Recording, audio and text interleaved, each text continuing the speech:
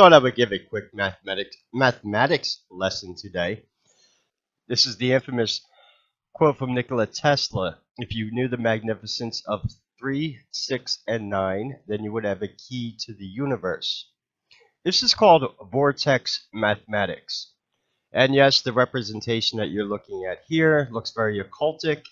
In fact, it is the basis of the occult and all black magic casting symbols, as well as applications in physics. This way of doing vortex mathematics is pretty interesting because what did Tesla mean by understanding the numbers 3, 6, and 9, and why are they in the red square in here? It's pretty easy once you understand what you're looking at. So I'm going to show you this diagram here. And this is basically the foundation of what you're looking at. And the way that all these numbers can be broken down to simple forms and the relationship they have between each other. To understand this, we're going to be doing some pretty basic math. And what I mean by that, as you go through this circle, and I'll show you, we're going to be doubling a lot of the numbers. For example, 1 plus 1 is 2. 2 plus 2 is 4. When you get to the double digits, though, like 8 plus 8 being 16, this is numerology that we're getting into, which is another big side thing into the occult. I don't do too many numbers on numerology, but this is the basis of numerology. So why don't we just get to where it all starts, right? Which is vortex mathematics. And this vortex mathematics, this concept, has been around since Babylon. The Babylonian math system was based on increments of 6. There'll be some other things I'll point out to you in that circle, such as the square and compass from the Masons is directly based on one of those triangles that you get out of that representation I just showed you. For example, this diamond right here, that is the Masonic square and compass because their symbols have multiple meanings. And it ties heavily into the occult for certain applications. That's all I'm saying.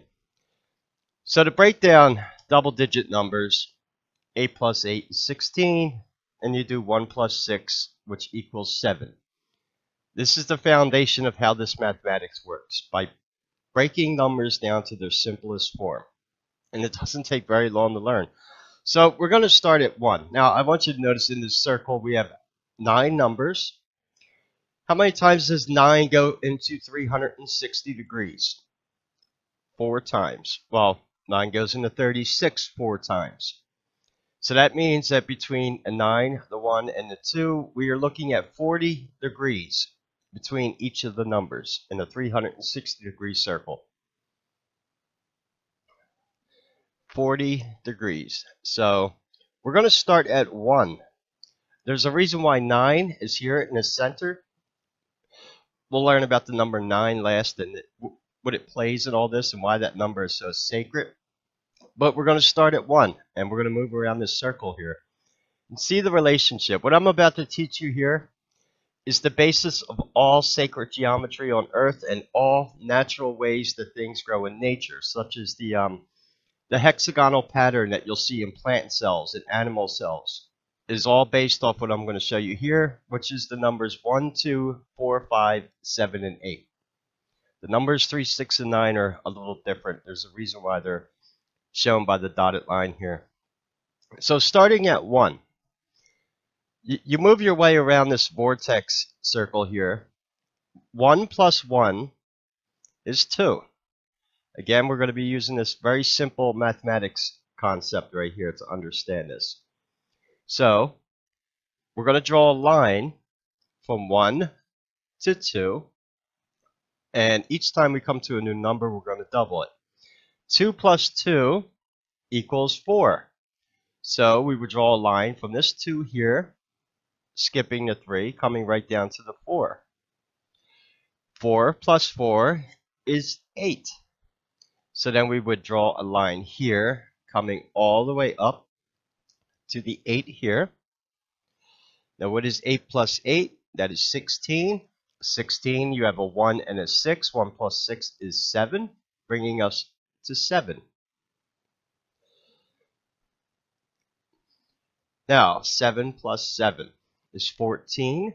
which gives you 1 and 4. 1 plus 4 is 5, bringing you back down to this. You double 5, you get 10. 1 plus 0 is 1, and it brings you right back to the number 1. And you'll see this natural progression, how it moves to these numbers, and this is the relationship they all have with each other. And they can all be broken down, like I said, to simple numbers. That is the foundation for all sacred geometry. Now we're going to start talking a little more about the vortex and getting into the physics aspect of this. Specifically, such concepts as quantum entanglement. Because the numbers 3, 6, and 9, they're not exactly the same. 9 is like the baseline for all of this, for the vortex, which is why it stands up here with a straight line coming in at the top. So we're going to talk about the relationship of 3 and 6, obviously. Now, using the same concept that we just used, 3 plus 3 is 6, right? Bringing you to the number 6. When you double 6, you get 12. What is 12? Well, that's a 1 and a 2, making 3. And basically, the 3 and the 6 oscillate back and forth between each other. That is the positive and negative nature of the relationship they have with each other. Now, using the same concept that I just used to go around this vortex wheel, it also applies if you cut the numbers in half, not just double them. Meaning, if you cut the number 1 in half, you get 0.5. And 0.5 plus 0.5 equals 0.10, or a 1 plus 0, bringing you back to 1. So it also works in the same way of cutting the numbers in half. But when you cut the numbers like 6, you cut that in half, obviously you're getting a 3. When you cut 3 in half, you're getting 1.5. 1 plus 5 is 6. So that's the relationship between 3 and 6. They oscillate back and forth. Quantum entanglement is the idea that every positive proton in the universe has a negative proton that interacts with through space and time. That's quantum entanglement. So that is the relationship between the 3 and the 6, the as above, so below nature. Pretty interesting, huh? And this is more, and what I'm showing you here is the foundation of all physics in the universe. This is why Tesla was quoted. This is not just like some parlor trick where you would take numbers and have people add them up and say, oh, okay, it's always going to come out to this amount. Now, this is a reoccurring thing in physics and nature, and becomes the foundation of torus fields, which we'll talk about them in a second. I'll show you what they are. And yes, this becomes the foundation of a lot of black magic, casting symbols in the occult. Now, you may be asking yourself, before I get to number 9 here, if you've done the math in your head about what we just did with 9, you might start to understand. But people might be wondering, where is the number 0 in all this? Well, 0 means nothing, right? It's not, well, the 0, you could say it's actually represented in this diagram by the big 0 right here. But it's not, 0 technically is not a number. It's the absence of any value, becomes nothing. So this is the idea that nature, or the Big Bang, everything arose from nothing. And that's the concept of the Big Bang Theory now, isn't it? This is why they tie it in with being the vortex mathematics, being the numerology of God of all things. And the ancients took it very sacred. So the number 9, why is that so revered in the occult? Well, 9 plays a very special number here because 9 will always come back to itself. If you double 9, you get 18. What is 18? 1 plus 8, which equals 9. Meaning that 9, if you cut it in half, you get 4.5. What is 4 plus 5? That is 9. So it comes back to itself. And it stands as the baseline for this vortex math here. It doesn't interact with any other numbers here. This is why it's a sacred number, for example, like in Hinduism, highly revered in the occult, 9/11. Yeah, and for occultists that follow numerology, this is why it's so revered, the number 9. You may think that the reasons why numbers like 6 and 3 are so revered in occult because of 666. Yeah, they do have dual significance sometimes, but it's actually the oscillation back and forth between 3 and 6. So 3, 6, and 9 share a very different relationship between these numbers 1, 2, 4, 5, 7, and 8, which stand as the basis of all sacred geometry. And in fact, using the same, well, the basis here, you can make, for example, the flower of life. I think I had that pulled up here. I had some, yeah, this is what we're getting into. It's Taurus. And that is the foundation of Taurus mathematics.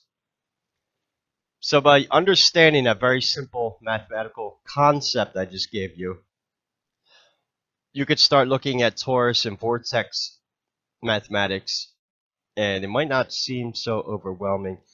Here's a torus vortex, and you see the numbers inside of here going from 1 to 9, and it's the same relationship that they play. The center here, the hole, this is in space what we would call a black hole. Black holes are also based around the same vortex math. The black hole, or the center of the torus, is the number 0. That's why it's not represented. That is nothing. That is everything from the outside being pulled into the inside, and then it recirculates itself. And if you ever seen like three-dimensional torus fix, here, let me pull up a GIF. Then you can understand. You've probably seen these moving vortexes before. I'm trying to get a GIF image here to pull up. If I could find one. But I think you get the concept. You can animate these, and this is the basis of it right here. You know what a vortex is in a water, like when you pull the drain out of the tub, and you'll see the water spinning around, like when you flush the toilet. That's a vortex being created in liquid, but it also has applications into physics and the universe of all things. And it is the relationship between these numbers. Now, in this vortex mathematics, there goes one right there, sort of. The numbers 3, 6, and 9 become the basis of these higher mathematics applied to physics and getting into that, whereas the 1, 2, 4, 5, 7, and 8 become the basis of all sacred geometry. Now, in the occult, yes, there are negative practices applied to the same concept. You're looking at a magic circle right there. These 12 plates here, we got everything in here from the Gnostic gems. For example, this is Abrahas. This is the reptilian deity that the Rosicrucians in the Vatican worship. Going back to, these are their plots, secrets of their mystical order. But when you look at some of their diagrams, such as this, these are based on vortex mathematics. These are diagrams you're supposed to study, and you'll notice they're always in circles, and they're using the same basic vortex mathematic concepts. That is the interchange of light and dark throughout the cosmos. And then we have the production of the physical worlds. Most infamously, you'll notice the man standing in the circle, done by Leonardo da Vinci. That is based on the torus mathematics design that I just showed you. I often tell people in the occult, and black magic works around the movement of energy, electromagnetic energy. And that again comes right back to this concept. This becomes the foundation of all gematria, numerology, occultism, the Kabbalah, high-level physics. As above, so below. That is the relationship between 3 and 6. 9, again, the reason it's so sacred is the only number that comes back to itself and stands as the baseline of the vortex. The number 0 is not represented in this because, again, in a black hole or a torus, it is the black hole. Again, and that's what Nikola Tesla meant by the numbers 3, 6, and 9 being the key to the universe. To understand higher level physics, torus fields, and it just comes down to simple mathematics like this, just breaking numbers down into their simplest form. This cuts out a lot of the need for advanced mathematical equations, physics equations, and comes down to the concept of KISS, keep it simple, stupid. Mother Nature has made a pretty ingenious design, and some people believe, like me, if you're Christian, obviously, that this is the mind of God you are looking at here. That yes, mathematics is the foundation of the universe.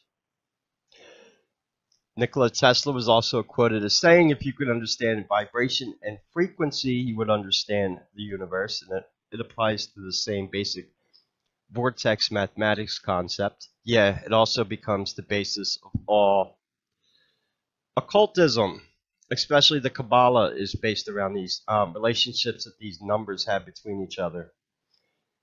And it's pretty interesting. As you go around the wheel, for example, the way this is set up is pretty ingenious. Not going by the lines that we already have here, but let's say, for example, we went straight across and just went on a parallel axis here of the numbers. Well, 1 and 8 is 9. 2 plus 7 is 9. 3 plus 6 is 9. 4 plus 5 is 9. So you see even how 9, why it's in the center there? These lines here again are going around as you double these numbers. 1 plus 1 being 2, 2 plus 2 equals 4, 4 plus 4 equals 8, 8 plus 8 being 16, which is a 1 and a 6, which equals 7. 7 plus 7 being 14, 1 plus 4 is 5, and then 5 plus 5 being 10, which 1 plus 0 brings you back to 1. This is the basis right here of all sacred geometry and the basis of all life on Earth. The way the cell molecules are put together, hexagonal design patterns in plants and Mother Nature. The basis how whirlpools happen, tornadoes, hurricanes. Those are based on vortexes. And so the same concept applies in nature itself. I wanted to do this for a while though. I don't cover numerology too much, or the numerology behind the occult, so I figured it'd be probably a good time to start doing it, just to delve a little bit deeper into the occult besides just the mystical aspects of it. And until we speak again, this is Kenenigan, and take care.